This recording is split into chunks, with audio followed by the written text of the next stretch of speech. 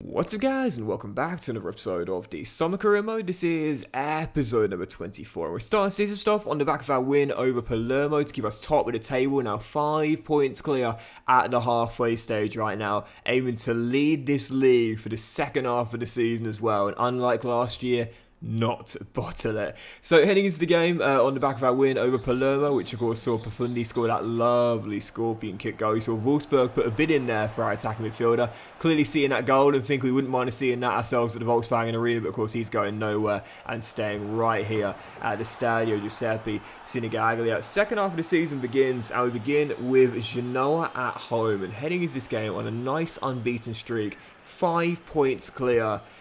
It always seems to be these games, doesn't it? Like, it always seems to be these games where your unbeaten run comes to an end. I have talked about this before, man. Like, I mean, there was such a massive debate in the FIFA CM scene for quite a while, you know, handicap, scripting, momentum. These three words, which one do you believe in, and if so, why and why not? And I used to say, like, for me, momentum, I think definitely exists, and I think it should exist. Momentum is a real thing in team sport, individual sport, in life, if you want to get technical as well. Momentum is a real thing. I think it should exist, and I think it does exist. But I never used to believe in handicap. Like, I never used to believe in handicap. Scripting, I don't see how the game can have scripting when, you know, it's in esports. I just don't see how that could be legal, really, more than anything. But handicap, I never used to believe in it until the past 2 or 3 FIFAs, where this sort of thing does seem to happen a lot. I mean, Genoa at home, newly promoted to the Serie A, heading into the game, it should have been a bit of a banker, really, all things considered, but instead lost it by 2-1. I had some golden chances at the woodwork. I missed a great one-on-one, and in the end came up short with a 2-1 loss. It always seems to seem that the games where you have that slip up in, you go on that massive unbeaten run, it always seems to be a game which you expect to win comfortably.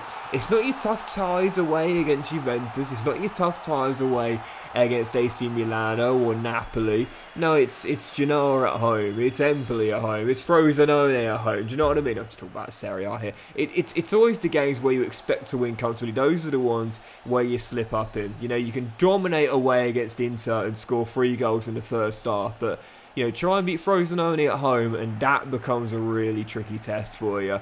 I'll never forget in my RTG career with Malaga earlier this year, we were on this like really good unbeaten run in the Segunda Division, and they were taking on Andorra, who were like rock bottom, you know, with like 1 win all season long, and I got played off the park, and it's like, right, like that just doesn't seem to make sense to me without there being any kind of handicap. Now, I'm not saying that these results don't happen from time to time.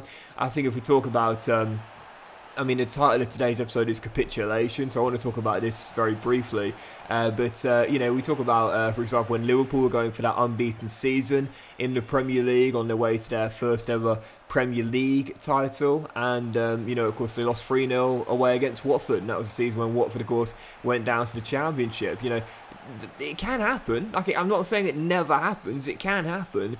But it is, you know, normally a lot rarer, you know, for it to happen. But definitely now in FIFA, I see it a lot. And I feel it a lot because I play the game a lot. And there's no doubt about it for me. When I'm on an unbeaten run, I never fear Juventus away. I never fear Napoli away.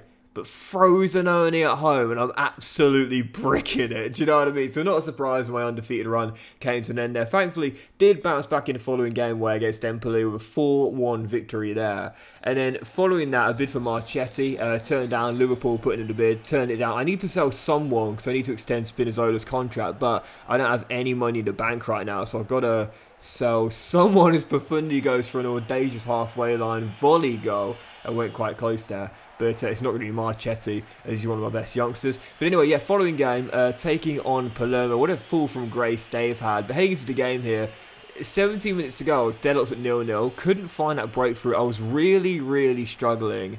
And then the reason why today's episode is titled Capitulation is because of what you're about to see. Palermo had done an amazing job at keeping me out of their area for the first 70 minutes, and then what Dragovic broke the deadlock here, drew first blood finally, and surely ensured that we would get those much needed 3 points to get the side right now bottom of the table with just a 1 win on the board. Well, when you talk about a capitulation, this is one of the worst I've seen, at least in FIFA 23. So 0-0 soon became 2-0. First drag, which then from kickoff, Palermo surrendered possession. Colombo goes up the other end, makes it 2, and that would wrap it up there. Palermo's heads drop. They totally capitulate, and from tied at 0-0 on the way to claiming an amazing, credible point that could kickstart the second half of the season, they're now 2-0 down. And you think that was bad? Goodness gracious me. Well, thanks to that ball, mate. Colombo says, all right, I'll take that one then. Passes straight to my number 9. Just storms down the right. Bataro basically leaves him alone, and as he offloads into the middle, Embolo plays it into the centre, and Dragic gets his second, and Palermo, literally in the space of a few real-time seconds, go from tied at 0-0 to 3-0 down. When you talk about capitulation, that's one of the worst you will ever see. 6 in-game minutes, but really, about what, 30 seconds of real time? They went from tied at 0-0 to 3-0 down, and it really begs the question, you know, capitulation, what's the worst you've ever seen?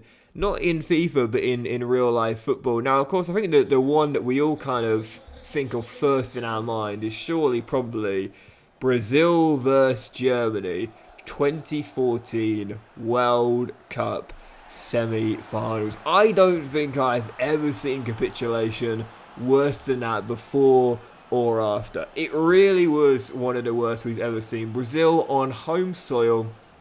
World Cup in Brazil. It was a fantastic World Cup all round, but oh my goodness, the throwaway from Brazil, who, if we remember correctly back then, they were one of the favourites, if not the favourite, to win that World Cup. If you remember, it was Argentina, of course, who lost the final to Germany, of course. Of course, they won the World Cup good to score an extra time winner. But if you remember, Brazil being on home turf, they were considered one of the favourites to go and win this on home soil. And they went to that semi-final, and yes, they had a suspension. I can't remember who was suspended for the game. I think it was it Neymar or no, sorry, it was Thiago. Of course, it was Thiago Silva.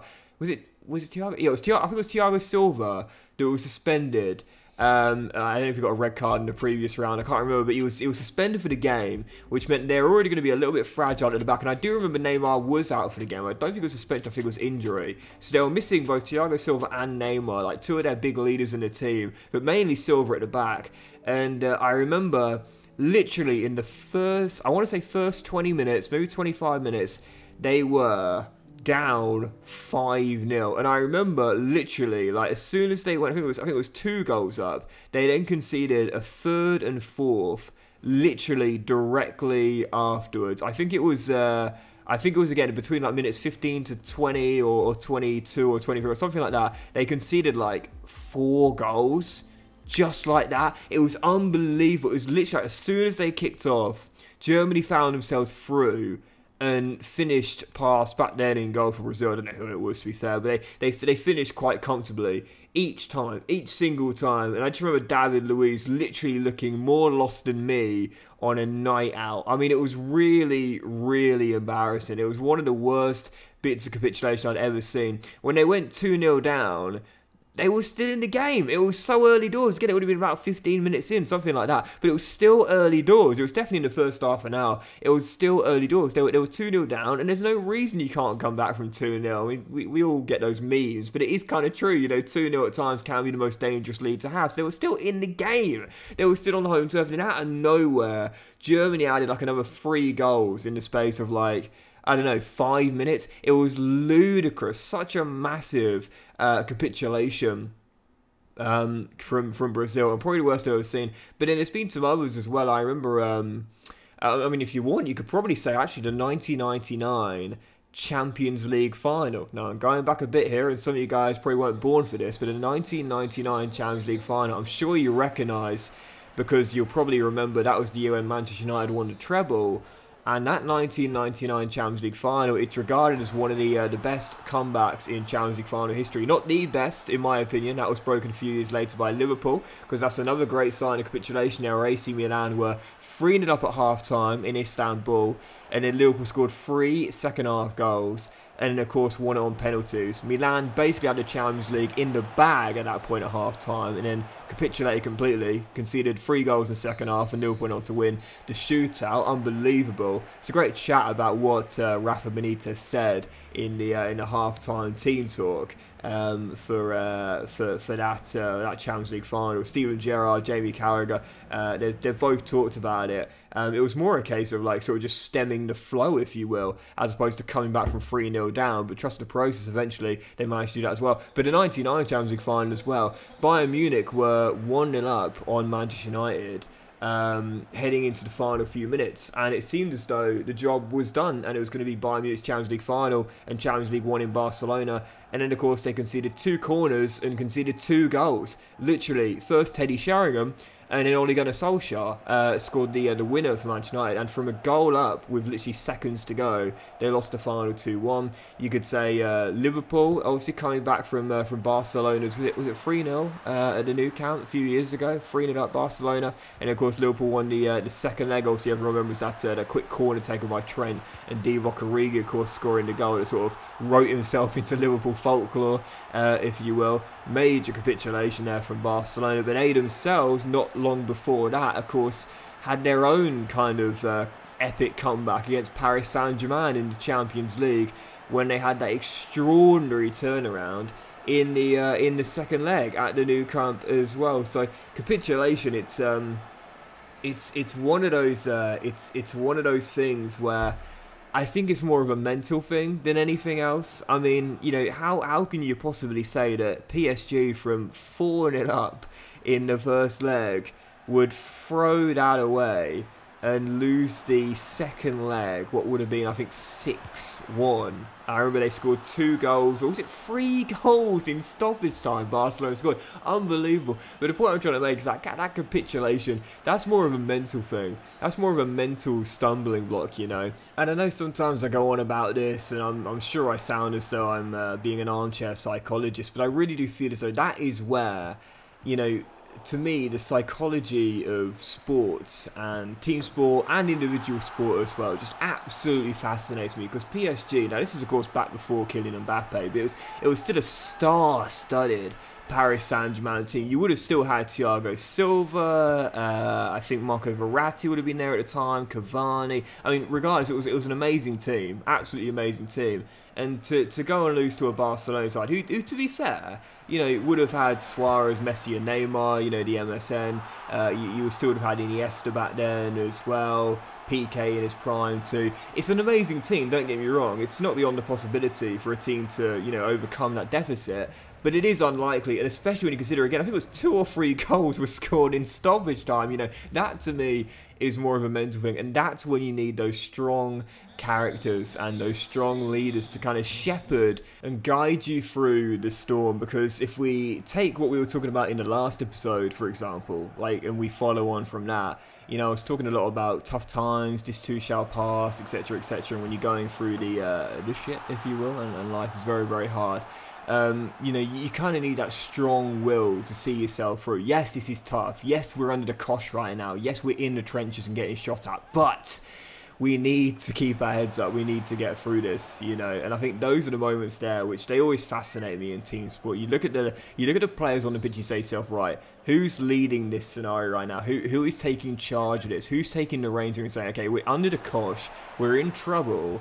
We're going to make sure we remain somewhat positive to see ourselves through this and not totally capitulate. It's always fascinating when a team does, and you look around and you say, which player should have been the leader in that moment right there? But anyway, despite losing our unbeaten run to Genoa, we managed to bounce back, go on a streak with a couple of wins, and then of course lose to Frosinone in the cup. But again, key, not capitulating, bouncing straight back from that embarrassing loss there. Yeah, knocked out of the cup by Frosinone. How do we respond? Well, we win our next in a row. Yep, great little streak here, including that win against Cagliari. I had to show you that final highlight there. I was so close, man. I was so close to scoring my first halfway line goal since FIFA 24. It wouldn't have been as good, of course, because the goalkeeper was way out of his line. He came through for a corner. Ranieri sent him up for the final attack of the game. And, oh, man, and I had a golden chance and I just blew it. I got the power right. But I just didn't get the direction right there. Keeper running back to his line. Caleb Okoli going for goal just outside the halfway line there.